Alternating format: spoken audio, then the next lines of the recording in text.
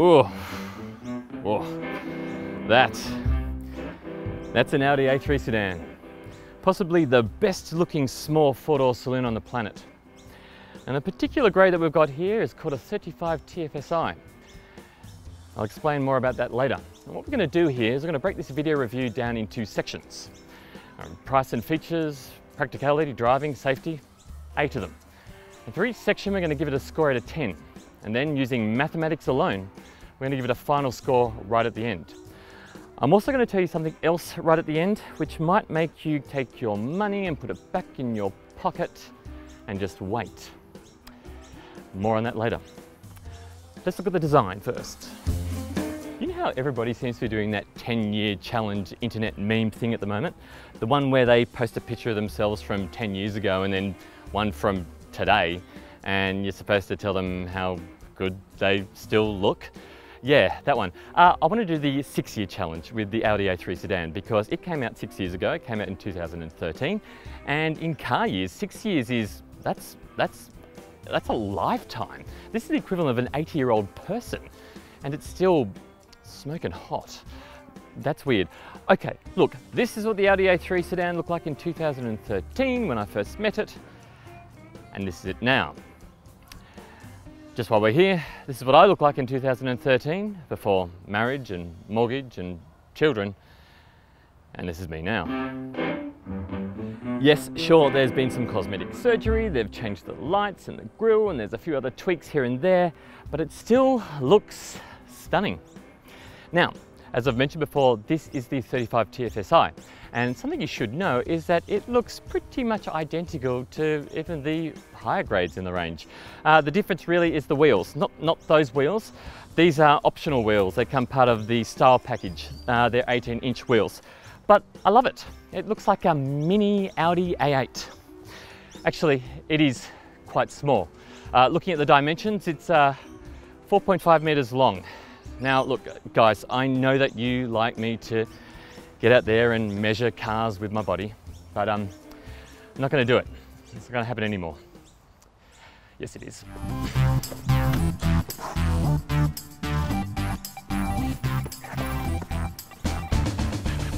It's about 2 meters wide and only 1.4 meters tall. Does that affect practicality? Yes. But this is about design, and if you look inside, you'll see that even after 6 years, it's still stylish. It feels well put together with a great fit and finish. But that screen, which used to make me go, whoa, when it first came out, now makes me go, yeah, because it looks tiny and it slithers out of a hole. Now that screen is amazing. It's a 12.3-inch virtual instrument cluster, and it's part of the optional Technic package fitted to this car. So, even after all these years, the Audi A3 sedan is still stylishly beautiful. For design, I'm giving it a 9 out of 10.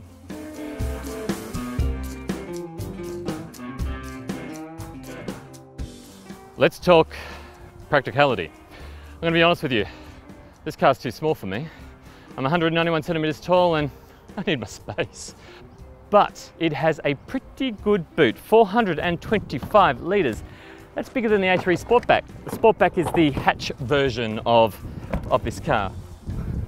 Now, what really kills me though, is how low it is to the ground. Just getting my son's child seat into the car, and my own son has made me get on my knees. It's been very painful on my back. Let me show you, the rear legroom. Okay, so this seat is in my driving position. As I said, I'm 191 centimeters tall, and this is not a very nice place to be. I feel like I'm playing hide and seek, and no one's ever going to find me because I've hidden in a washing machine, and it's that cramped. Which is also strange because I've just road tested a Volvo XC40. It's actually shorter than an Audi A3 sedan, but it has way more leg and headroom. Read the full review, carsguide.com.au. Let's get in the front.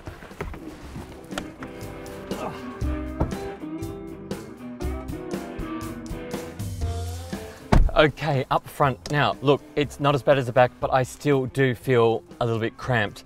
Look, I feel like I'm in a gift shop and I'm gonna knock something over with my giant elbows and they're gonna enforce the you break it, you pay for it rule, and I'm gonna walk out with a scented candle. Now, look, storage, it's not terrific either. There's a tiny center console bin there. You've got actually pretty good door pockets in the front, small ones in the back. 2 cup holders up front. If you want cup holders in the back, you have to pay more for them.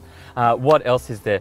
12-volt power outlets. There's one in the front and there's one in the back, and a USB port as well. It's only for charging. So for practicality, I'm going to give it a 6.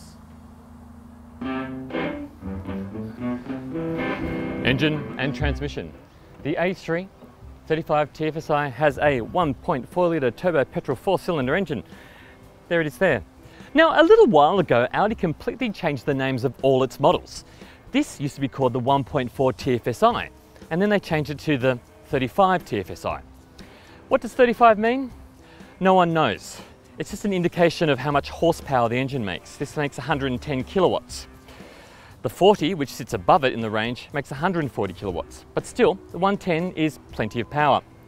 Transmission is a 7-speed dual clutch automatic. Years ago, these dual clutches used to be a bit jerky in slow-moving traffic, but not anymore. For engine and transmission, I'm going to give the 35 TFSI a 7 out of 10, because you could always do with more grunt.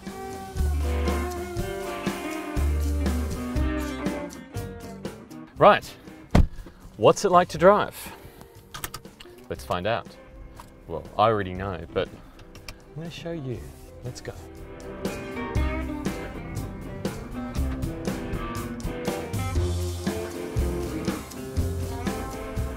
Now, you know how before when I was complaining about the size of the car and I was saying it was too small for me? Well, look, that small size does work to its advantage in the city, where you've got narrow streets and small car parks, and you're all competing for space.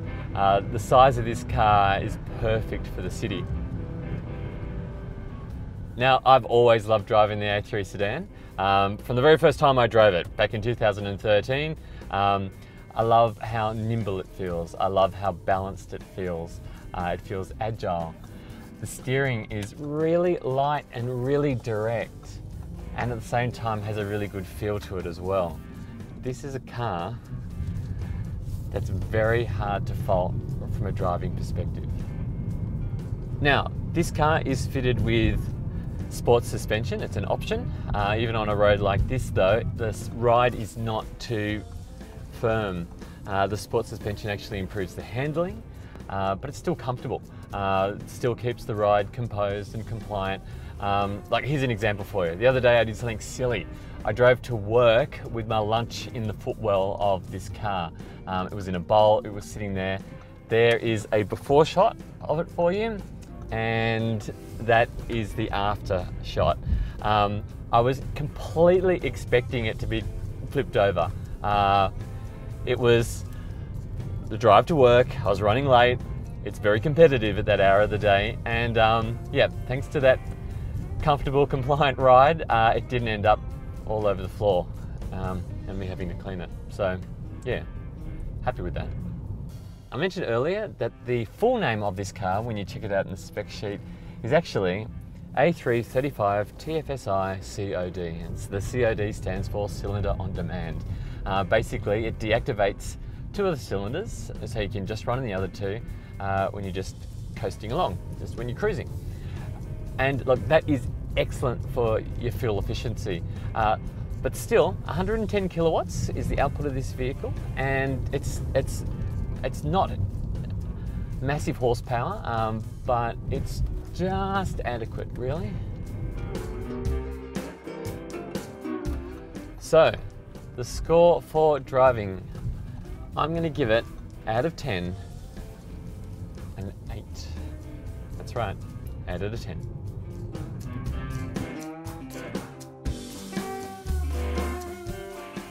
Right, fuel economy. Officially, Audi says you should get 4.9 litres per 100 after driving on motorways and country roads and urban streets and that type of thing. 4.9 is hugely fuel efficient. I've been getting, and I'm looking at the trip computer here, 11.9. Now that's more to do with my driving, and it's also to do with where I'm driving the car. That's really only been, you know, the commutes to the city in the morning and the daycare drop-offs and all the driving that we've been doing today just in this urban area. So that's what you'll probably see if you just stick to the city, 11.9 litres per 100. If you spend a bit of time on a motorway, you'll see that drop down quite a lot. You'll get very close to that 4.9 serving suggestion. So for fuel, I'm giving it out of 10 an 8.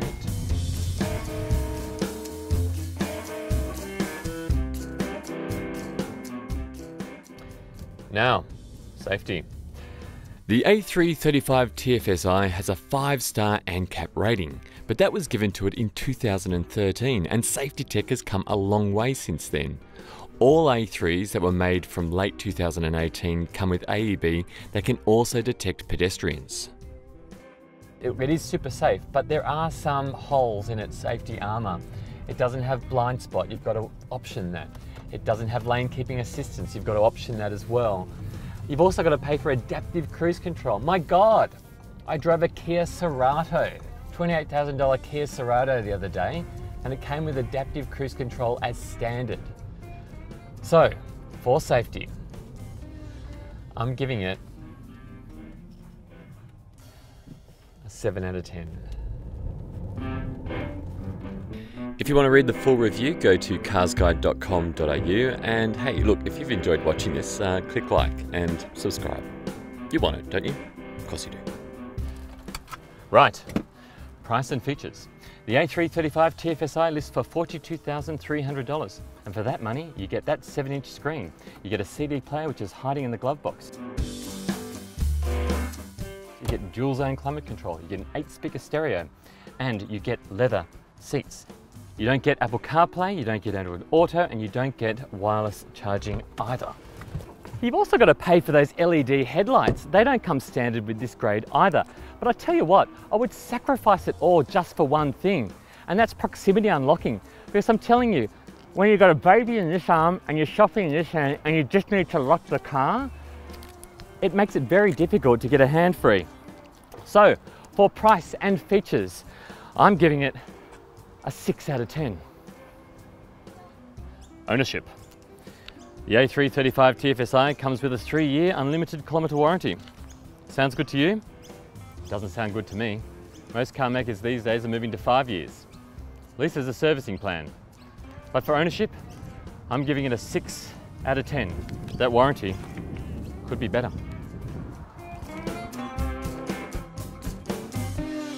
The time has come to give the Audi A3 35 TFSI its final score, but first a quick summary. Design. It looks amazing. Even after 6 years, it's aged superbly well. It's great to drive and it's really fuel efficient. The not so good things. The safety tech's falling behind, it's not the best value for money, and it's not particularly practical. So, what's the score? Something I need to tell you first. Remember at the start I said you might have to put your wallet away and wait? Well, this is this bit. In about 12 months' time, a new generation Audi A3 sedan will be arriving. It's going to have better tech, more room, and better features. My advice is to wait for that car to arrive. In the meantime though, the final score for the Audi A3 35 TFSI is 7.1 out of 10.